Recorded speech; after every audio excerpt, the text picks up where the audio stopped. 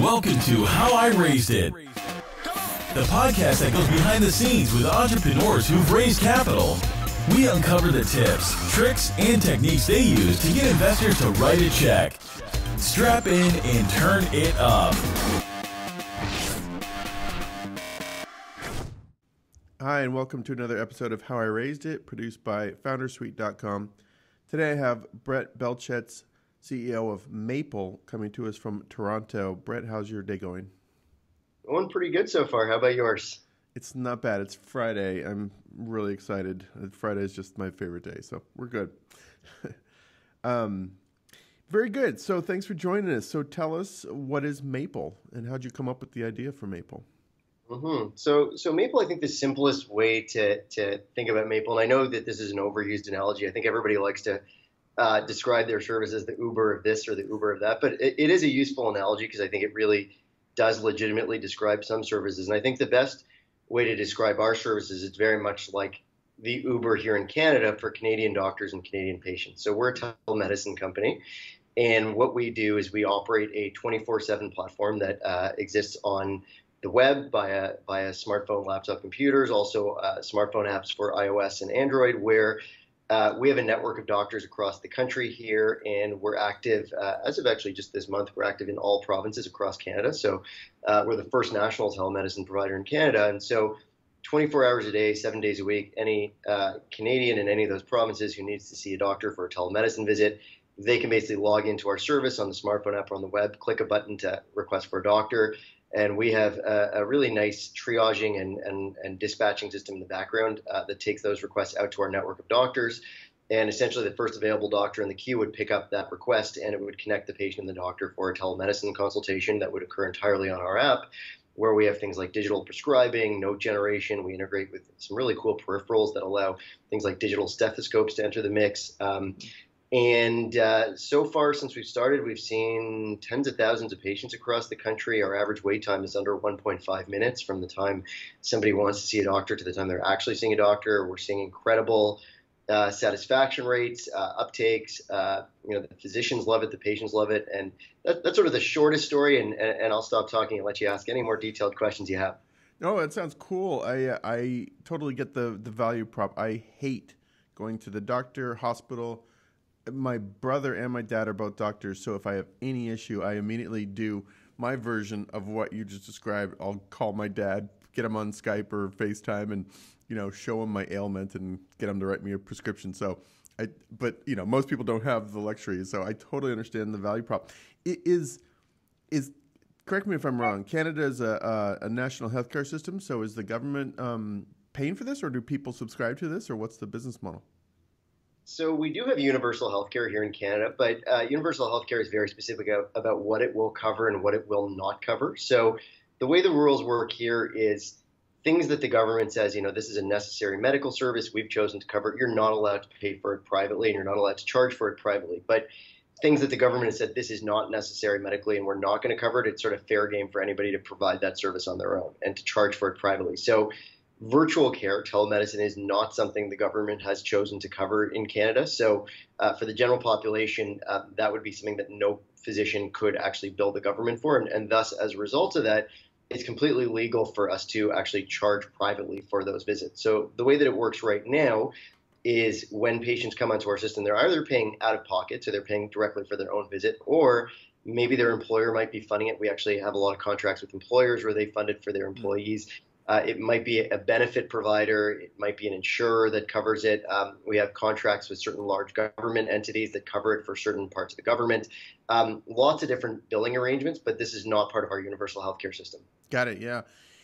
Well, actually, that's another question I have. I had an issue not too long ago. I had to go to the ER, and of course I get this whopping bill afterwards. And I kind of wished I knew what things were going to cost before going in.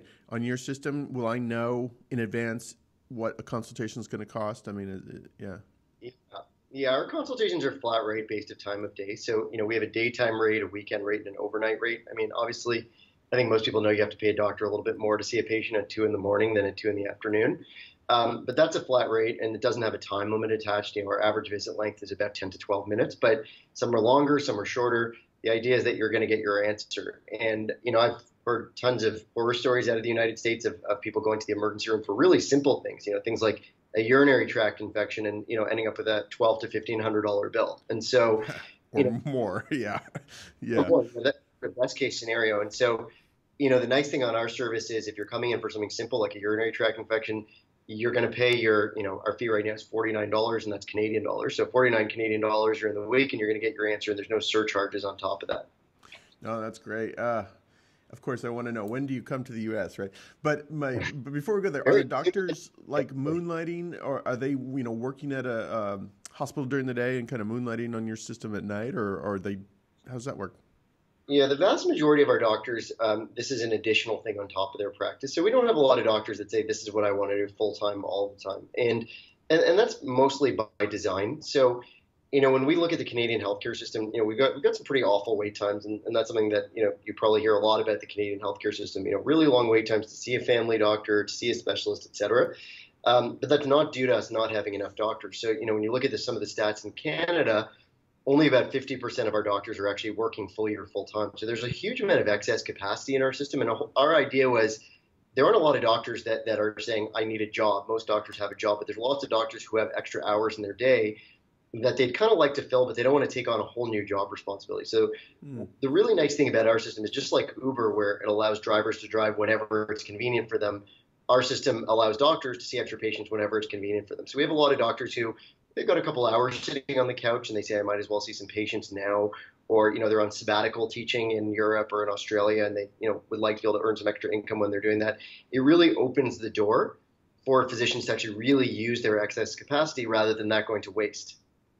Yeah, no, I love all these startups that are monetizing or building models around excess capacity in different industries. It's amazing. I wandered into a place on Monday. I think they're called Spacious, and basically they're finding restaurants that are only open at night, and then they're turning them into co-working spots during the day and charging a fee, right? So they're just monetizing those 6 or 7 hours, that the restaurant's not open, and it's brilliant. And so you're kind of doing. So are you coming to the U.S. or is this a Canada only thing? We are actually. We hadn't planned on it, and this is sort of an interesting story about how when you're running a startup, things can change very quickly. So our original thought was, let's just stay well clear of the United States. There's tons of competition in the marketplace, tons of very difficult regulation and legislation, and it's really a moving target, especially when you look at all of what's happened with the Affordable Care Act, and then that looking like it's going to be repealed. And every 2 years, it's a totally different ballgame in terms of what the laws are in the United States. And we sort of planned to avoid that. But what ended up happening is we struck a partnership with a company that's one of the largest global providers of travel medical assistance. So, for instance, like you get sick when you're traveling, you're a visitor to the U.S. or you're a visitor to Canada, and you call the travel assistance hotline and they say, we're going to connect you to a doctor. And so in that industry, these are usually travelers that have no local insurance.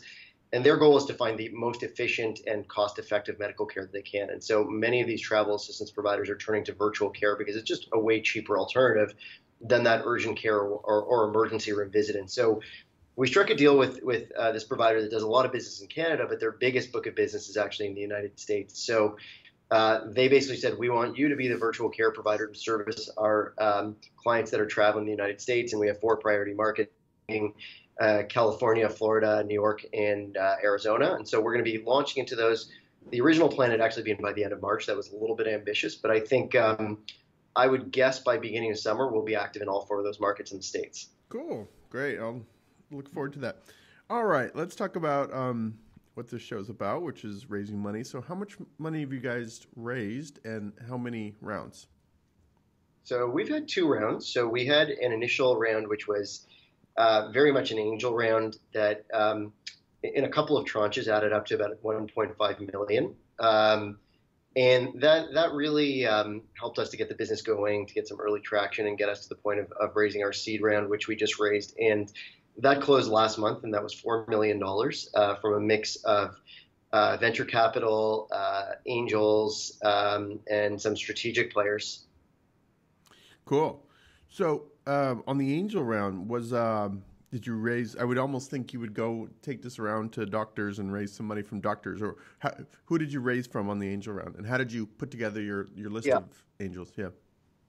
Yeah, so you're actually very correct. So we solved two really big problems with one investment round. And so a huge portion, not all, but a huge portion of that angel round, the original one, was actually physician investors. And the thing about that was important is it wasn't just to get their money, because we actually had a lot of people that were interested to give us money for the angel one, which looking back I'm surprised, because we didn't really have too much to go on when we took their money. But one of the big issues with a service like what we're doing is it's a two-sided marketplace. So you need the doctors to get the patients, and you need the patients to get the doctors, and it's always sort of that chicken and egg situation. Which, how do you get one without the other? And so our solution to breaking through that chicken and egg situation was to get the physicians to be the investors. And so the nice thing is we got a whole bunch of physicians to put money in, and as a result, they said, I'm willing to put myself on call, to put my name down to help staff this service when it launches, even knowing that there's not going to be a lot of patients when it starts, because I'm now an owner. And that worked really well. And I think there's a lesson there for anybody who's raising funds specifically in a two-sided marketplace type environment, in that one of the best places you should consider getting funds in a two-sided marketplace is get angel investors who are the suppliers of the service that is one side of your marketplace, because you're looking to lock in people who will be supply, who will create one side of that marketplace so that you can get started. Yeah, interesting. So how did you round up this group of Dr. Angels? Were you coming from the medicine world, or did you already have a network built, or did you find a big directory of physicians and start cold calling? How did you actually do it? Yeah. So the nice thing is, so my background, I am a physician. Okay.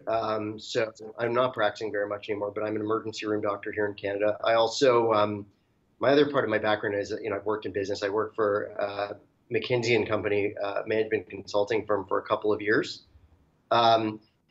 And so I have that mix of business and medical background. So a lot of the physicians that were investors all came out of my direct physician network, doctors that I'd worked with for a number of years, who kind of knew me and trusted me and knew that this was a safe investment. So, it also speaks to the fact that, when you're going to go into a startup, go into something that you're familiar with, go into something where you have experience in a network. It's going to be a lot easier to get started and to get funding and to get people to provide the service when you have credibility in that space versus, trying to start a business in a space you have no track record in. Cool. Yeah, good.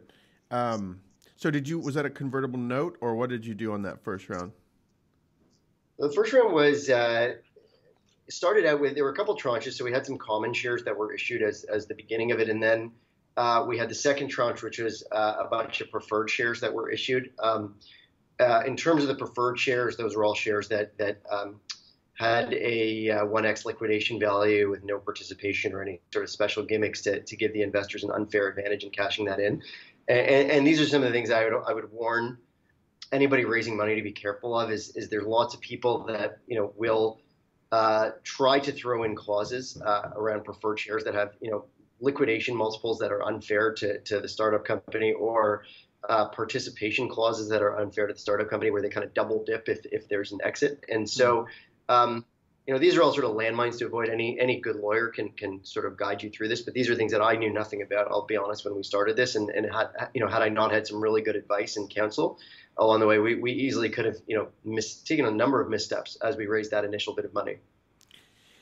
I imagine how many doctors were involved in that? Like roughly, are we talking 10 or 15? We had about a half a dozen doctors in the earliest round. Yeah, it's not a huge. Gotcha. Okay. And so what were you pitching at the time? Was there anything built yet? Did you have a working kind of prototype, or was it more conceptual? Yeah, we had sort of 3/4 of the platform built. So we had internally raised about $175,000 of our own to get the thing started to the point where we could actually go out to a greater group. And so, with that $175,000 that we brought up internally, we built the platform with a lot of focus group testing as well to make sure it actually worked and to make sure that people were happy with the way it was structured. But we had built a platform that wasn't ready to go to market yet, but something that was 75% there, that when we showed it to investors, they really could see the vision and really could see what we were trying to build. And I think that without that, I think we would have struggled to get, the far greater sums of money that we took as on that angel round. I think that we wouldn't have been able to do it just on an idea. Yeah. Okay. Makes sense. Okay. So you raised that angel round, $1.5 million in kind of a couple of tranches. And then I take it that took you to getting to market and getting some, some proof of concept, some traction going. And then, is that right? And then when did you decide to raise the seed round? Well, so, that took us to market. And so we closed that round originally. I'm just trying to think. We closed that round in July of 2016, that angel round. And that took us definitely out into market. And we started to grow the business. We started to get some revenue traction. We started to show that it was, reproducible growth. We started to sign up corporate clients and get a few corporate deals on the books, which was really important, I think, to larger investors to be able to see, is this something that you can make business to business sales on?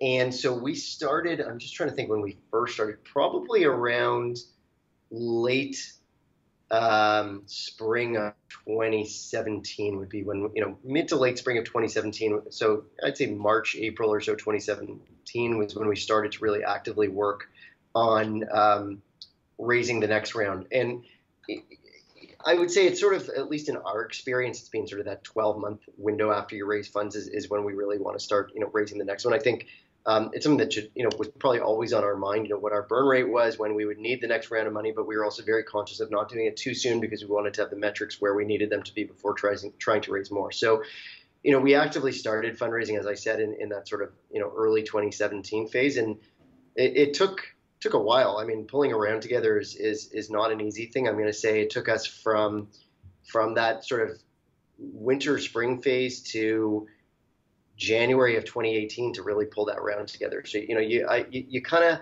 at least in our experience, have to count on, 9 months or so, even if you have a pretty good idea, what your metrics are and where you're going to be going, 9 months to pull that round together, because there's just so much back and forth figuring out how different players will come together on the round and herding the cats together to actually get agreement on all the clauses and stuff. So it took a while, but I'll sort of let you ask the questions more about that detailed process as we get into it. No, that's interesting. I think actually I want to get into the details, but something you mentioned I think is interesting, kind of the trade-off after you've raised a little bit of money and you're thinking about the next round, whether that's seed or Series A, that balancing act between your burn rate and having enough runway versus having enough traction to go raise money, right? There's kind of a, how did you think about that? Did you say, all right, we've got, obviously you must have had at least 9 or 12 months of runway when you started raising.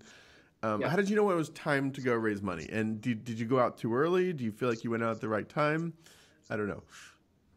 Yeah, well, those are great questions. I don't think that there's any perfect answer. And I think these are questions that every startup and growth business is asking all the time. So even right now, after raising our seed, which is a pretty good sized seed round, I'm already in the back of my head. I'm thinking about, what's the right balance of when we go back to market, because there's probably going to be a Series A that's going to happen in, the next 18 to 24 months. And, how far do I want to push those metrics before I start raising funds again? And so, yeah. I think you got to start with, what's the valuation that you think you want to get on that next round in order to make it worth your while. And the other thing you need to think about is, at what point of valuation do you say I'd rather just shutter the business? Because everybody's got a bottom number.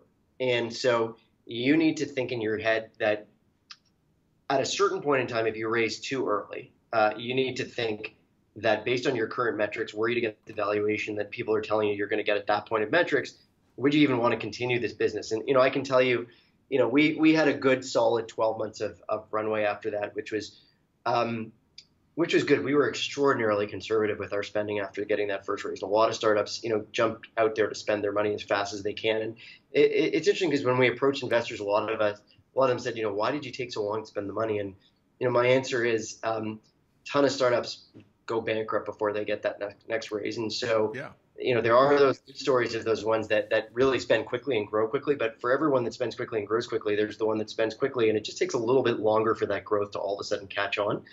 And so I would rather have it go a little slower and be smart about spending money than blow out, all of our expenses and, hire 20 staff and all of a sudden have no money in 6 months. We took our time. But I think I had in mind, what was the multiple on valuation. And for me, what I really looked at was I wanted to see between that angel round and the seed round, I wanted to know that we could at least double the valuation. That was my bare minimum. And I felt if we couldn't double the valuation, this was something where our group that was there might not think it was worthwhile to raise more money and might not even think that this business was worth continuing at that point. So that was where I set it. And so when our metrics hit the point where I said, I can in a pretty reliable way predict that the amount of money we're going to raise is going to be at that sort of double number, this is when I think it's time to go to market. And one of the tough things I think in fundraising is that it is a long process. And so you kind of have to, there's another balancing act, which is you go to market with your metrics at one point, and by the time you're done fundraising, your metrics have massively surpassed that number. So, we've had probably about 15% month over month growth for every month of the last 7 months straight. And that was right through our period of closing the deal funding. And so one of the things you look at is, you made this deal and you started pitching based on a certain set of metrics. And now you've kind of, your numbers are double what they were back when you started having these discussions. And now what do? Do you go back to market and say, sorry, we're actually not the company that we negotiated that valuation on. Our metrics are so much better. Should we cut a new deal? And I think that I think that's something that every growth company kind of faces in the process of this long fundraising process. And I have seen some companies, do a good job there where they've renegotiated their valuation on the raise and it's worked out really nicely. And I've seen some companies where they bungled the deal and the deal fell through and they actually didn't get another round and they went bankrupt. So I've seen it go both ways. And I think that it's kind of like being a poker player. I think you have to decide how good of a poker player are you.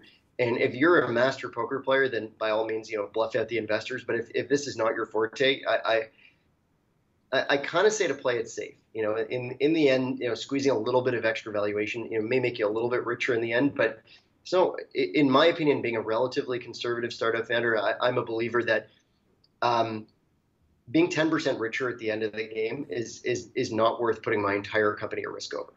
Interesting, yeah. No, that's interesting. I mean, I think, but it's nice to have that, when you're growing 15% month over month and you're thinking about possibly renegotiating versus the other scenario where you're not growing that fast, or maybe you have a flat month or two. I don't know. Did you have any flat months in that period, and did that throw you for a loop, or was it pretty consistent? Like that's what I think most founders are scared about, right? They go start fundraising and the business slows down a little bit because they're fundraising, and then everything kind of goes to shit.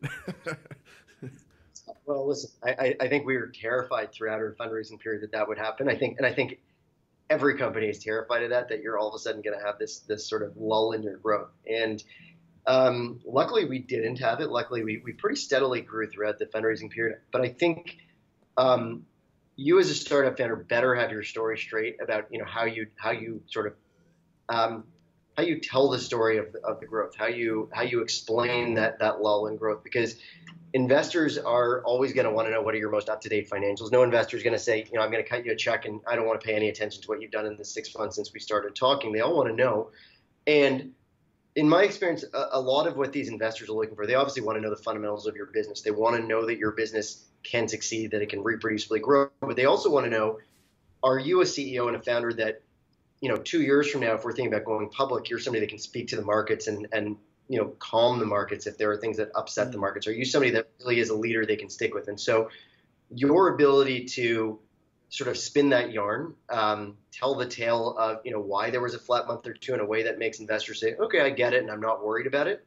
That's a huge skill set. And if you can do that with your investors, even if they kind of smell that, maybe there is some risk in the growth, if they see that you're an incredibly confident leader who knows how to do that, I think that makes them feel a lot more confident in the long-term sort of safety of investing with you. Yeah, no, it's good. So let's talk for a minute on your actual process. So you started out late spring 2017 saying, all right, let's start this seed round here. Tell me kind of how you actually went about, identifying target investors? Did you stick to Toronto? Were you targeting healthcare investors? What was your process? Yeah, or process, as you say. Yeah. So our process, to be honest, it's something that worked really well for us. I don't know that this is going to work for everybody, but I think that in raising funds, it's like you're basically doing sales. That's what you have to realize, first of all. Raising funds is a sales game. It's just like selling your product or your service. And so when you look at being a salesperson, you generate leads, and there's warm leads and there's cold leads, and then you turn, leads into qualified leads, into real meetings, into, real prospects. And so everybody who's ever done sales knows that a warm lead is worth, 50 cold leads. When you're cold calling people, your chance of getting a return call is pretty poor. When you get a warm lead, when it's a warm introduction, for the most part, people will always take the meeting. And especially, I think, in fundraising, this really matters, because I think one thing that investors have said to me over and over again across all the different people we spoke to is one of the top criteria for them is, can they trust this person that they're about to invest in? Do they believe that this is somebody that their money is going to be safe with? And so what we did is, rather than, because I'll tell you, fundraising, and any person in this situation can I think empathize with this. Fundraising is incredibly distracting from actually running your business. Every day you spend fundraising is a day you're not growing your business, and so you want to minimize the time if possible. So we kind of said from the beginning, and luckily we did have the luxury of having been conservative with our money. We had quite a lot of runway. We weren't urgent in terms of our need to raise more. What we said is, let's pull out to our network. We knew a lot of people in the course of all of what we'd done so far, and we've done some good PR, and we've made lots of good introductions. We know a lot of people in the investor community here in Canada and in Toronto, and we pretty much sort of let it be known to our warm network to say, we're at that point where we're considering raising. If you can make introductions to qualified investors, that would be fantastic. And what was really incredible, and this is why I think anybody who's getting involved in a startup should really start establishing their roots in their local startup community as fast as possible. You want to be involved in whatever programs, incubators, accelerators, whatever there are, because these are the people that can make those introductions for you and who will help you when the time comes. Because once we put that word out without us going and cold calling, what we found is that we were getting a ton of warm intros. So we got intros to probably 60% of the high quality venture capital firms and angels that were sort of around in the marketplace here in Canada. And we never ever had sort of this any sort of process whereby we were sort of sending out cold messages and not getting replied to. We had meetings with everybody who we were introduced to, because these were favors that were being sort of brought in by people that were well trusted. And you asked about geography. For the most part, we did speak to one or two players in the U.S. There is a growing interest among U.S.-based venture capital firms to invest in Canada. There's actually quite a number of successful investments that have been made, but we didn't follow it too much, mostly because, again, I talk about that sense of distraction. Traveling to have meetings and going on road shows probably would have been a pretty big distraction, and we kind of had our hands full already just meeting with the investors that were here locally. I think that, when it comes to our next raise, which will probably be multiples of what we've raised, and you're talking about a much bigger number, I think it becomes much more worthwhile for us to really seriously speak to US VCs, and we've already been speaking to a number. But what worked out really nicely is, we started early and started a lot of conversations with those people that we had been introduced to. And what we found is that there were sort of two kinds of investors. There were the investors that we met where they wanted you to kind of do the hardcore pitch and sales sort of presentation where they leave you hanging for a week and say, we're going to come back with an answer in a week. And there were the other kinds of investors where it was, tell us about your company. Let's start a dialogue. I want to go back and forth. I want to hear about you. I'm going to ask some questions. We'll go back and forth. I find it interesting, but let's start a relationship. And I'm going to say it was probably 1/3 were that latter type of investor where they didn't really put that sort of hard pressure to sell to them on. They kind of said, I want to get to know you better and have that talk. And so what we ended up finding is a lot of those VCs that sort of gave us that ultimatum, like, come in, make your pitch, and we're going to give you an answer. None of those really went very well because, I think in the end, investing is very much, and this is just my personal experience, it's very much a relationship play. I think people want to write you a check when they've gotten to know you, when they feel comfortable with you, when they like you, when they've seen you on many occasions. Whereas that sort of hardcore pitch, and I'm not sure if this is just us, but I think that hardcore pitch, unless you're just blowing the doors off in terms of metrics, that's a tricky one. So, I found that lot of those ones went nowhere, and those kinds of people kept saying, we don't have an answer for you. Give us more information. And it was a very sort of uncomfortable, distracting, almost near confrontational process. Whereas we had a number of, these sort of friendly relationship investors where we kind of just started to establish almost a friendship with them, where, we would have regular communications back and forth. They might ask us some questions. We would give them some answers. We'd have another meeting, another call. And what was really interesting is if I look at the group that actually became our investors, all of those people are people that we had dialogue with for 4, 5, 6 months straight and had really gotten to know each other well. And I think by the time, the commitment came for that round to go ahead and, where one of them said, I want to be the lead and I'm jumping in, all of the other players had kind of already said, we want to be a part of this. And we all really knew each other well and really trusted each other. And there was a really good rapport. And so, I almost feel that all of our investors that we have, they almost feel like more like my friends in a way. It's kind of a weird thing to say, but I feel like they're friendly. A lot of people do not like investors, but and I'd say sort of, I know I'm sort of going all over the map, but I would say if there's sort of a process that we learn from and that I'd want to replicate, it's, use your network to get warm intros. Figure out who the relationship people are versus the people who are going to make you sit on a stage and present to them. And I think the people who are the relationship investors are the ones that you want to start moving forward with, because those are the people. It's going to take some time, but you're going to end up with something high quality usually. So long as your business, obviously doesn't fall apart or you don't do anything silly, but you're going to end up with something that's high quality. And you're going to end up with an investor in the end that you like. And that's actually one of the really important lessons that we've taken out of all of this, which is that you want investors that you like. You want investors that you enjoy speaking with. You want investors who they're not going to make unreasonable demands. And you also want investors that where they can help you strategically, they're going to do so. You're very interesting. Yeah, this is a different approach than, I've done a few of these interviews and different people have different approaches. And some people are very specific about controlling the timeline and pace at which things develop, and yours is a different approach where it's that sort of unfolding of the relationship. It did take you a while. Do you think you could have compacted it so it didn't take so long? It's one thing if you have a lot of runway. It's another thing if you don't have a lot of runway and you need to raise money in 4 to 6 months, right? I don't know. What do you think about that? I think we could. Yeah, I think we definitely could have contracted it. I think the players that invested, in the end, I think we could have forced it to happen a lot quicker. I think we could have put timelines on them. We could have forced them to make decisions quicker. I think we could have gotten a lot of people who wasted our time out of the way faster had we put more timelines. I think one of the other things that I think is really important is to be able to identify who's wasting your time. And there's a lesson here, which is that very few VCs will ever give you an outright no, and you've probably heard that before, because they never want to imperil a future prospect should you actually raise funds from someone else and do great in the future. So they'll always say, it's not a no. We think you're really interesting. Let's keep in touch, and let's have discussions later. Nobody will ever say your business is junk and leave us alone. So you need to have the art of recognizing the person that's just wasting your time versus the person who really legitimately might be writing a check for you. But yes, I think if you don't have a runway and you have timelines, I think what you need to do is be very clear about that. I think you very clearly need to know the gates that they need to go through at different times so that you don't end up in a position where you don't get the funding in time. And I think we could have actually made things happen a lot quicker.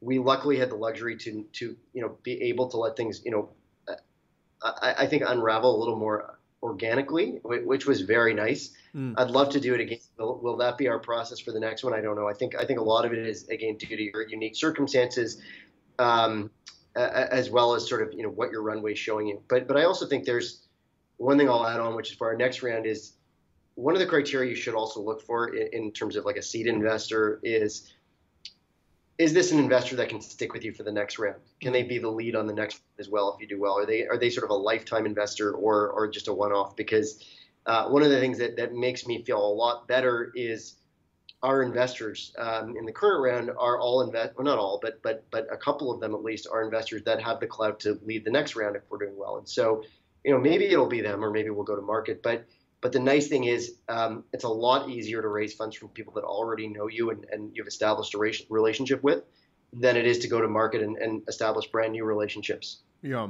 Who led the round? Is that I think that was publicly announced, right? Yeah. So the initial leader of the round was a large angel. And so we had institutional. It's funny. Institutional were all sort of the cats that needed to be herded. So we had institutional money come on after the angel sign on initially. But the angel is a gentleman who's actually out of Winnipeg, Manitoba, here in Canada. So a gentleman by the name of Jeff Fettes, who really amazing entrepreneur himself, who had grown his own company that's located here in Canada from 0 to 10,000 employees over the course of the last 15 to 20 years, and had done it without any financing. So it was all sort of bootstrapped, and he owned pretty much the whole company along with his brother. And their company is one of the largest providers of outsourced customer service in the world. So they service all sorts of global brands like Airbnb and Lyft and you name it. They're providing the actual back-end customer service for these companies. And he finally had sold part of his company I think about a year ago or so. So he sold a small share of his company for a very large sum of money and was looking for visionary investments. And so he was somebody that was a warm introduction from somebody in our network who had said, here's a guy who has done really well, really has a very significant fund that he wants to reinvest in other companies now after selling part of his company. And he's looking for investments that meet a certain set of criteria, and yours is perfect for that. And so it was a beautiful introduction. We hit it off right away. And, it was a long discussion to take it from there to fruition, but just fantastic guy. That's great. And it sounds like, given what his business is, it's really relevant to you and what you guys do, right? Kind of the on-demand consultations. All right. And then who else? I think I saw Mars was in on the round, right? And So the other big players, so there's the Mars Investment Accelerator Fund. So they're a large venture capital firm based here in Ontario and Toronto. So they contributed, and we had also been having a long dialogue with them. And that their decision making was a little contracted once we actually decided to go forward. So we'd had a long discussion with them where it wasn't really serious, but they had said, when you're ready to go for the round, let us know. And so once we had the lead, they were actually able to commit to jump onto the round in probably about 2.5 months. So that actually happened pretty quickly with them.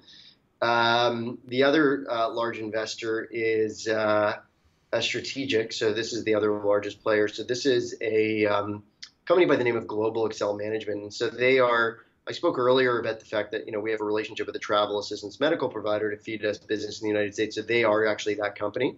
So this was a really highly strategic investor. They're one of the largest travel assistance medical providers globally. And so it was just a no-brainer for us to take their money and for them to invest in us because they were looking for a virtual care partner. And we're looking for investors who really can actually feed us business rather than just write us a check. So it was a perfect match for us. And again, I think, looking backwards on it, I think our criteria for who would invest would be either people that would be people that would bring some amount of strategic significance to us, or open their network in a helpful way. But this fit the bill perfectly. Interesting. Did you go through the Mars Accelerator, or they? Or you well, we'd been a member. Mm-hmm. Well, so we've been a member of. They have a Mars, what's called a venture services program. It's sort of it's a program to help startups. We'd been a member of that for a couple of years, and we actually didn't end up. Well, we took money from the Mars Investment Accelerator Fund, which is not really. It's part of Mars, but not directly associated with that venture services program. You don't have to be part of that venture services program to take money from their fund. We'd been introduced to the head of that venture capital fund again by a different part of our network. Similar story, warm introduction, really hit it off on a couple of introductory phone calls and really good ongoing process of getting to know them better over the course of a few months. But being part of the Mars, other sort of venture services fund had not really been a decision-making factor for them to give us money. Gotcha. And then with your strategic, is there there's always a risk when taking strategic money that, your business starts to evolve to kind of service the strategic investor, or I don't know, is that a concern of yours at all? It sounds like there's some good synergies, but are you constricted in what you can do with your future business at all? Yeah, we had to be very careful of that, and so there was a lot of back and forth, and certainly they had made some requests around trying to tie us a little bit closely to what they do and to servicing them. And I think we landed on a happy ground where, there are some ideas of us servicing them, but nothing that I think is too restrictive on our ability to do other things as well. And I think it's really important as well when you're bringing on large new investors that you carefully think about board representation and voting rights and approvals, because one of the things that we were very careful with all of this round was to make sure that no one investor has the ability to force their vision of the company on any other group of shareholders. And so yes, that strategic investor has a seat on the board and they have shares, but they don't really have too much else. And so were they trying to sort of put a stranglehold on our business and make us make decisions that were unreasonable, the rest of the company very easily has the weight to say no. That's a good point. That's really important thing that founders don't always think about when they're chasing money. They just want the money and that's good. So a couple more questions. I'll let you get back to building your company. But what's the investment climate or scene in Toronto like? I mean, Toronto is kind of one of these interesting regions. Like, I'm shocked by how many startups are out there, but you don't hear about it as much, right? It's sort of not in, at least down here. It's like one of these, the largest, startup scene you've never heard of kind of thing, in my opinion. Yeah. But what's the investment climate like up there? Are there a lot of venture funds? Are there a lot of angels? Is it lean pickings or what? Well, so, you're absolutely right. We have tons of startups here. I mean, this has become such a booming ecosystem of people trying to start companies and so many great places where companies are sort of being born in incubators and grown in accelerators. But I would say that, what I keep hearing in terms of contrasting the funding environment here versus what exists south of the border is that our ratio of companies looking for funds to number of people with money to write checks is definitely less weighted towards the advantage of the startup versus what it is in the United States. So what I've heard, and we've spoken to a number of venture capital firms in the States, and what we always hear is they are definitely finding that there's a lot of quality companies in Canada that, were they in the States, would have gotten money easily, but in Canada are struggling to get money because there just aren't enough funders. And so I'm hearing from a lot of US-based VC firms that they're really starting to actively look into investing in Canada because they feel like there's a lot of quality opportunities. And I would say, use the word slim pickings. I'd say, it's not the slimmest of pickings, but in terms of our choice of venture capital firms, there's nothing close to what exists in the US. We definitely don't have that competitive climate where there's a whole ton of firms competing over the best companies.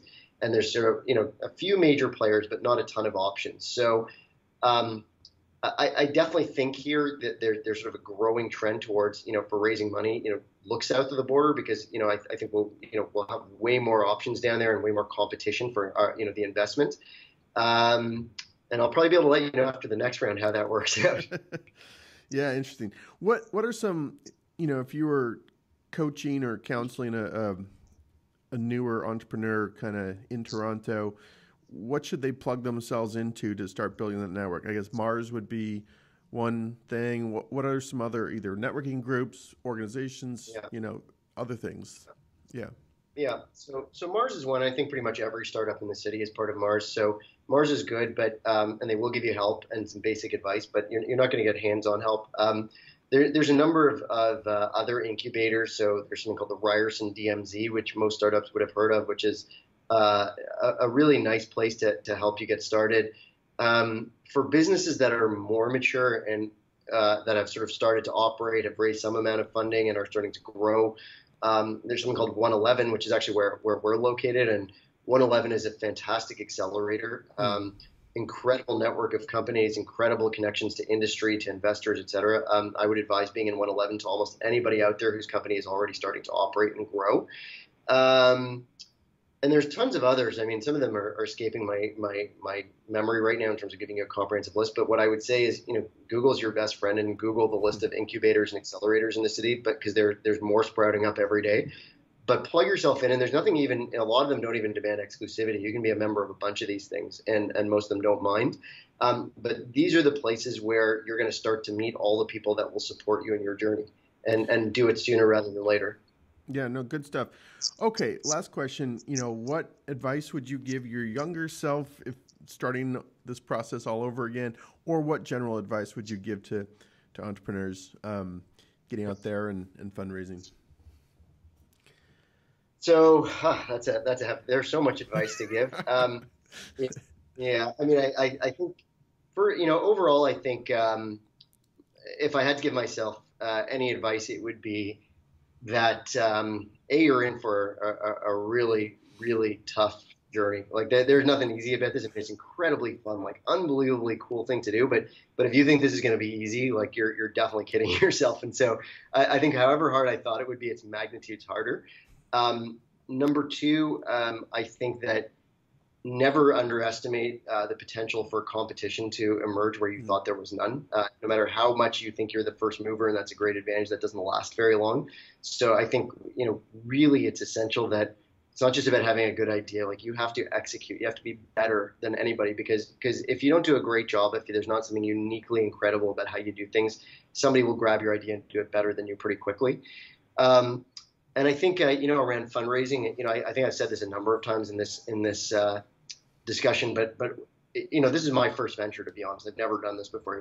I've worked in business and I've been a doctor, and so all of this is learning for me. But if there's one thing that I can say has been the thing that's allowed us to succeed more than anything in fundraising and running this business, it's completely the relationships. I think everything in this is a relationship game, and if you from the beginning start to really work to cultivate great relationships with people, and not just transactional relationships where you're going after people that can do things for you, but you really give back to people and proactively offer things to people and try to make long-lasting friendships that are based on, the idea that people can trust you and they want to help you.